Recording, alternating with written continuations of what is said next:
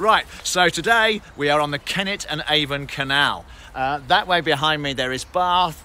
That way ahead of me there is Bradford and Avon, followed closely by London. And if you're wondering why I'm laughing, it's because we've arrived here.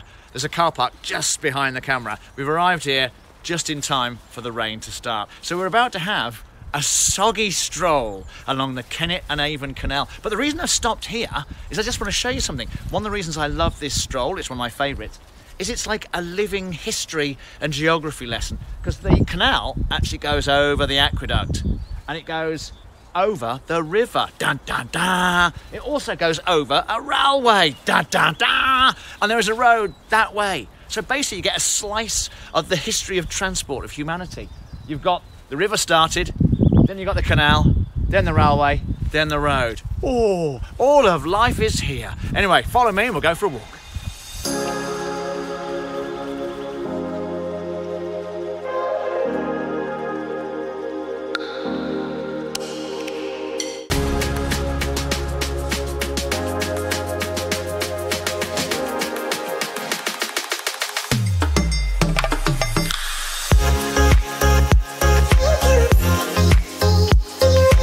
So I don't know if you can tell, but it started to rain. I didn't mind at first, but it's getting heavier now, so it's not so much fun. But luckily, I was prepared for rain, so I've got one of these, a tiny pocket umbrella. Let's see if it works. Follow me. Walk this way.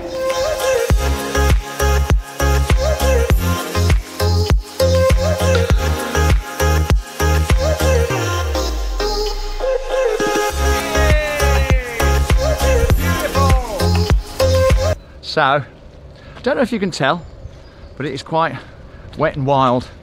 And my little umbrella, hang on, can you see? Ta-da! My little umbrella is not doing a fantastic job. But you know what, I don't care. I would much rather be here, out and about, on the towpath of the Kennet and Avon. I would much rather be here than stuck at home, chained to my desk, thinking, nah, what a grey and boring day. Hey, listen, listen. Train going past in the background.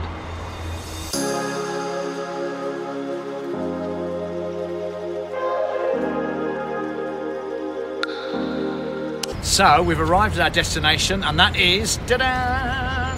Avoncliffe Aqueduct, which is right behind me. So we've walked 3 miles from the last aqueduct to this aqueduct, and now we're going to go through that little archway there to the left and find a cafe. Good news, for Mabel at least it's good news, it's dog friendly, so we're going in. Come on, Mabel.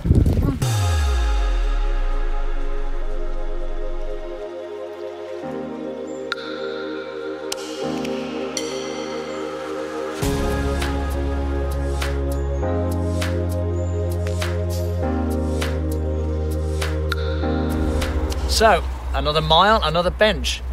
And this one's lovely, got a great view. I've just watched a train go past. And down below me in the meadow, there is a heron on the grass, hunting for something. Frogs, I guess, or mice or something, I don't know, or litter. Anyway, it's a lovely place to stop and enjoy the scenery before we find ourselves back in the cafe.